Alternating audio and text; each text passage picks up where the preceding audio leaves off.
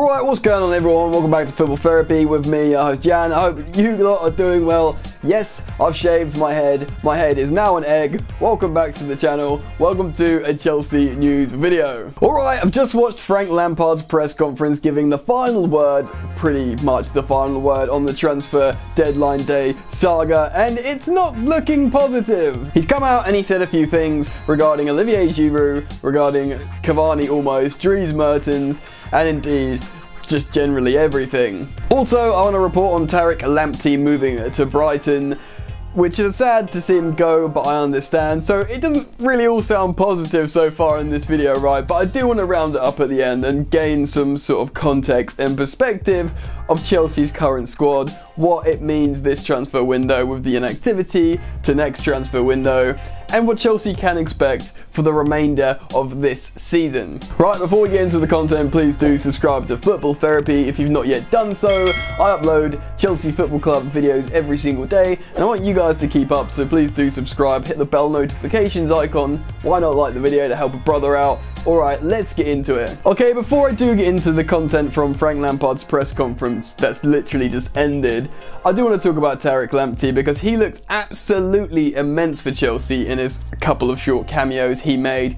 Right back, I think he's 19 years old, can play in the front three, and in the right back position, looks super versatile. I think Frank Lampard did want him. He wasn't actually questioned about this in his press conference, interestingly. But he looks really bright, and he looked like he could have been a superb squad player. Now, maybe Lampard playing him was a sign that he trusts him and wants him to re-sign a contract. I think Chelsea did try and get him to sign a new contract, but he didn't. He had 6 months left on his deal, and Chelsea sold him to Brighton. Now, I kind of get it. He plays right back predominantly, and in the right back position at the moment, it's Chelsea's club captain, and then Reece James, who looks like he could just be the best right back in the world, who is a matter of months older than Lamptey. So he knows he's not beating Reece James to that first team spot. So I kind of get it. You know, it would have been nice to keep him around, maybe a bit of a utility player, but he probably thinks, look man, I can rotate in and out of the development squad, Premier League 2, come in for certain games, maybe be cover, or I can go to another Premier League team in Brighton, play for Graham Potter, who's a really awesome young progressive coach who does have good ideas. Even though Brighton are struggling, he's a good coach to play under. So I get it. I don't condemn the move, and I do wish him well. I doubt Chelsea put a buyback clause in, but I think they sold him for £3 million, which is pretty impressive considering he's played a matter of minutes for Chelsea. He's a teenager and he has 6 months left on this deal. I mean, that's incredible business, really, if you think of it like that. But I'm more disappointed that he's leaving, but who knows, maybe Chelsea will get him back one day. But hopefully they won't need to, because Reece James should have that spot locked down for hopefully like a decade. Alright, let's talk about the press conference. I took some notes here. So Lampard was sat down and a journalist immediately said, let's play a deadline day deal or no deal. Which he wasn't really interested in, but he knew it was coming. Dries Mertens in, question mark? Frank Lampard, a clinical no. Move on.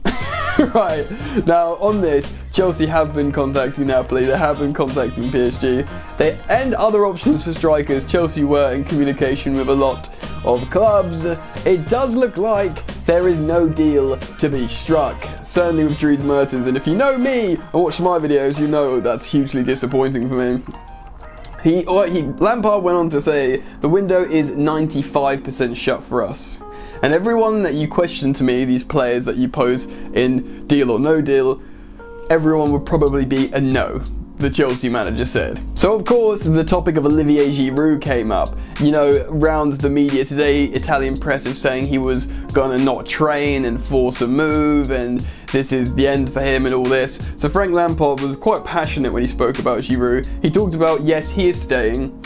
And Lampard then goes on to praise his professionalism throughout this window and throughout indeed the whole season. He said no, he's not tried to push for a move. We all know he probably wanted a move. We all know he's been in contact with clubs, but he's never shown a lack of professionalism or a lack of respect to Chelsea Football Club. So he said he will not leave, categorically not leave, and he has trained today with the team, essentially. So he's basically poured cold water on all of those rumours, mainly coming from Italy. Lampard was asked as well if there were any more outs.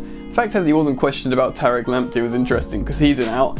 He said no ins means no outs. Again, pretty categorical when it came to that. Lampard was then questioned about the fitness of Tammy Abraham, obviously Chelsea's only real proper striker at the moment, and he said he got out and trained a little bit with them, but he's not entirely sure. To be honest, I would not be surprised at all personally if we saw Michy Batshuayi start against Leicester. Frank Lampard was then asked, is he frustrated, or are you frustrated with this window, because we all know you wanted to bring in people, and he says, no, I'm not frustrated, I know how the transfer window is. I think he made it clear to the people in the press conference room that I wanted people, the club wanted people, you know that I wanted them because of the things I've been saying the last couple of weeks, but you know, this is the transfer window, transfers don't just happen for the sake of it. It's just the way it is, essentially. He was then asked if he's disappointed with Giroud this season because obviously he hadn't played him at all. And Frank Lampard was reluctant to sort of like answer this question, so no, I don't want to talk about that. He's always praised his professionalism, and I think he really does respect Olivier Giroud. It's a difficult situation moving forward. Will he play more? I think he will. I think he'll have to. I think he'll maybe turn to Giroud as the sub striker now, maybe. I don't know. I really don't know personally, but he was really quick to praise his professionalism and praise him as an individual, yet he wouldn't want to comment on why he's just not playing him and generally looks to have no interest in playing him. But who knows, maybe now this drama has happened, he will get some more minutes, and maybe Olivier Giroud can benefit off some of the service of Reece James's right foot, score some headers in the box. Wouldn't that be nice for Chelsea Football Club? Frank Lampard was quick to stand up and get out of the press conference. But I do want to talk about some things now, because it does look like, he said 95% done, but pretty much he was saying it's done. I think Chelsea would have to pull out some sort of magic trick now to get something over the line before deadline day closes.